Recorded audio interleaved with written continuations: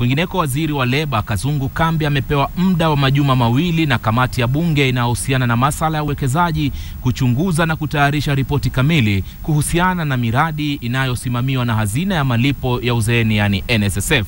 Waziri Kambi aliagiza kamati hiyo kumpa muda zaidi ili kuchunguza baadhi ya miradi hii inayodaiwa kukumbwa na utata kabla ya kutoa maelezo yoyote. Afisa mkuu mtendaji wa hazina hiyo Richard Langata pia alifika mbele ya kamati hiyo na kuhojiwa pia kuhusiana na miradi hiyo. Kilichokuwa na mvuto zaidi hapa ni kuhusiana na zabuni ambazo zimetolewa na NSSF kwa makampuni ya Uchina.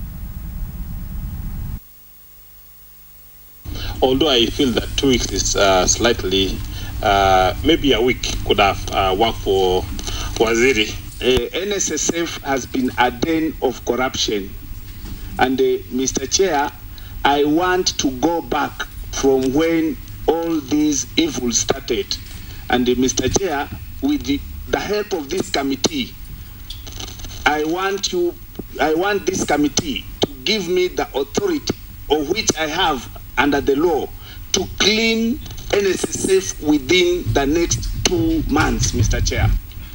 I think the minister means well, and he wants to clean NSSF, which he says is a den of corruption.